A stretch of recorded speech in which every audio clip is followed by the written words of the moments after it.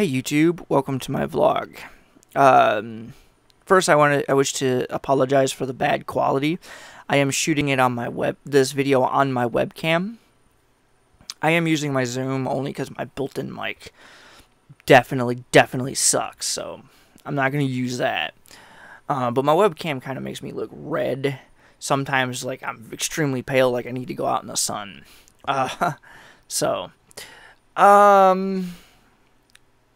Some sad news to report. The YouTuber Happy Cabbie has died. He died on Sunday. And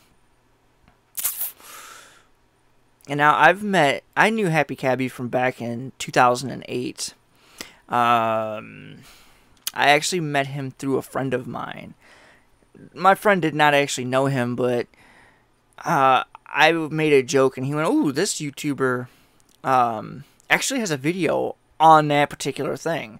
He's talking about what other YouTubers have done, and so I went and I saw him and I watched some of his other videos and then subscribed. Shortly after, he actually, I went into one of his, I believe it was Stickam. It was either Stickam or Blog TV. And kind of got to know him there, and I started showing up at more and more of his Stickam and Blog TV shows, which makes me feel really old because those two websites haven't been around in years. I forget. Stickam went away in 2010, and I think Blog TV in 2012. I originally wasn't going to make this video at all, but I started watching a lot of the memorial videos as they went up, and for the most part, he was getting a lot of shit. I don't mean to be blunt about it, but that's pretty much was it. He was getting a lot of shit. In some cases, I understand it. I mean, if what I heard about Agent of Doubt is true, I'm very surprised that he posted a video as nice as he did. Now it wasn't a good video, but you know, he didn't just throw Happy Cabbie completely under the bus for it. And if it had happened to me, I can't say I would have been that nice. But for the most part, I don't know what happened in the last couple years of his life. I lost contact with Happy Cabbie shortly close to the end of his tenure with Spike Bravo. At the time, Spike Bravo was still living with him, and I just couldn't stand Spike Bravo much anymore, so I just stopped communicating with Happy Cabbie. I wound up going into one or two of his blog TV shows. Not blog TV, but Google Plus Hangouts and stuff like that. But I can't see it being more than 2 or 3 that I went to. So, and I definitely will say I actively separated myself from him after he befriended Brett Keane. For various reasons.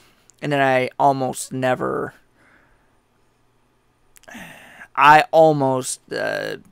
no attempt to recontact Happy Cabbie. I made a comment or two on his videos as he uploaded them, but that was it. So I know he wasn't doing well in the last couple years. I know he was having a lot of problems, not only with his health, but with the people that surrounded him. In the end, he did not keep good company. So I hope that in death he finds peace that he didn't have in life. So I was thinking of every YouTuber that I met through him, either directly or indirectly. The biggest one I could think of is Kit from MMO Anthropology, from youtube.com/Prince of Mill Ave. Other YouTubers that I met through him was Sarah Parker, and several smaller YouTubers, Bullet to Kitty. I think a couple others that no longer post videos anymore. So, you know what? I'm going to leave it at that because I'm not going to edit this video. I'm just going to straight upload it. So, like I said, I hope he finds peace in death. And until I see you guys next time, have a good day. Oh, and I will post links to Tia the Prissy one, the one that announced his death, in the video description, as well as a couple of videos that I've seen that memorialized him. That way he doesn't get too much flack in death.